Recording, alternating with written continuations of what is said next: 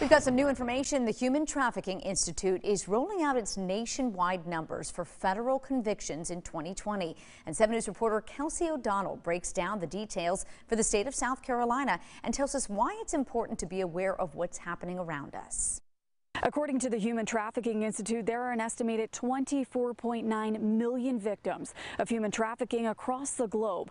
And oftentimes, it's a crime that happens in plain sight that may go unnoticed. The new study released this week found South Carolina reported 2 new criminal prosecutions of human trafficking filed in federal courts in 2020 compared to 0 in 2019.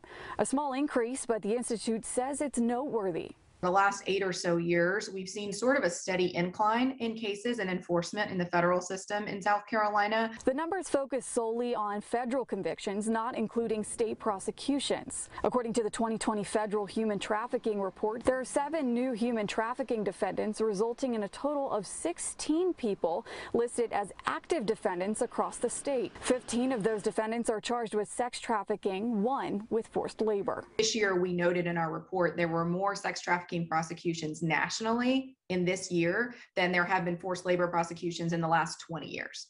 So South Carolina sort of following suit. All their new cases were sex trafficking cases. There are no federal convictions in South Carolina in 2020, showing decline in the annual numbers of both convictions and restitution orders allotted to the victims. And the victims are people of all ages. That includes victims who are adults and victims who are minors under the age of 18. And that makes a difference regarding what prosecutors have to prove at trial to convict a defendant.